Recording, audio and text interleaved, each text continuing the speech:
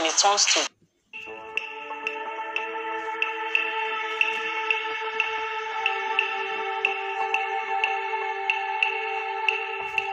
people do call me monster, they call me cheaters, and which made me add low self-esteem. I was depressed that time I won't lie.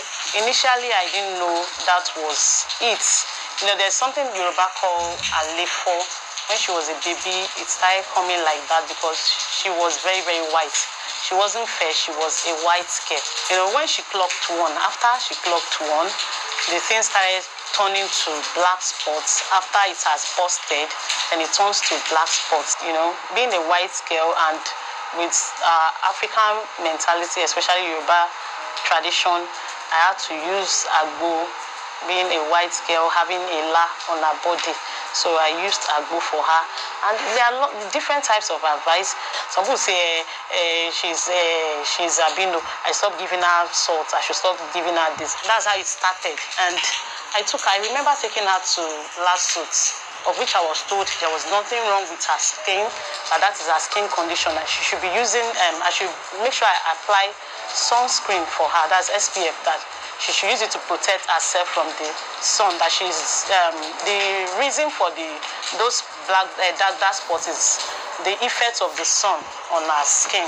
And even after then, I wasn't so convinced. I took her, my mom is not she's not a Nigerian, so I took her to Lome, and those people said I should stop applying whatsoever that I might be applying. There's all this Bombate, all this cream I will use for children that are having ELA. And so they said I should stop applying all those things. I shouldn't damage her skin, that is her skin condition. I should just leave it.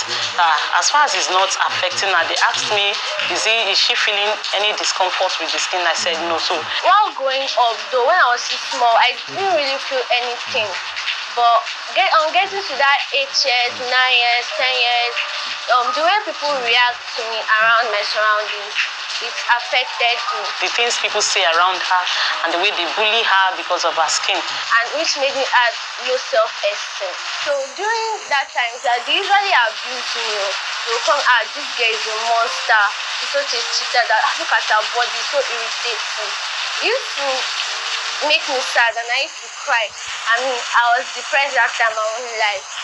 When I was in JS3, though everybody later got used to me, we were friends, nobody was scared of me again. But, you know, as I'm going out of classes, newcomers are also coming. All of them were scared of me. But my classmates got familiar with me and they got used to me. A situation happened last year. I was depressed because when I went out, I went to buy something. Then some children in my area, they were like, you're running away from me, that if I go close to this girl, I will not have the same thing. So when I got home, I was sad. I was not crying. That I even vented out the anger of my family, so even my mom. Of which I have to also invite someone that is having the same skin condition to help me enlighten her.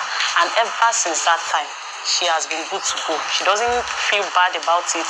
So it was the same lady who encouraged me. She taught me about everything that I know now, and she's the main reason why I'm able to stand out today.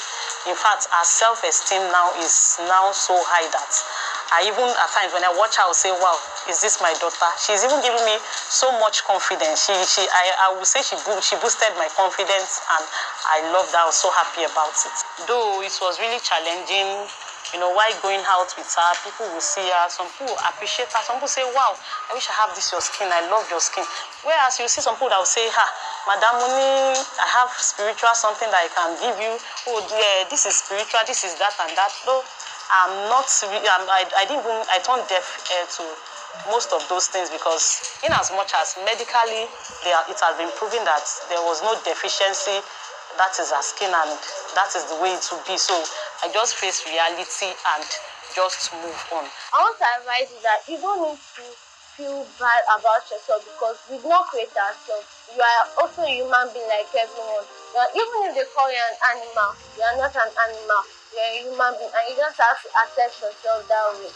My advice to people that find their children or even themselves in this type of condition or any other condition. It's just for them to keep going and trusting God. I believe the Bible says that God made us in his own image. So everything he has done is good according to what we are taught and according to what the Bible says. So I don't think God has done something or he has created someone bad. So whichever way he has created us, let's just embrace it and, just keep going and don't let any negativity weigh you down. So that's just my advice for people. For the love came in, now you be soldier. General no send me, now I'm alone. Now you no send me, you just the post. You just the bubble me, you just the go. You know they answer me, ewo, ewo, ewo, kilo deo, ewo, ewo, ewo.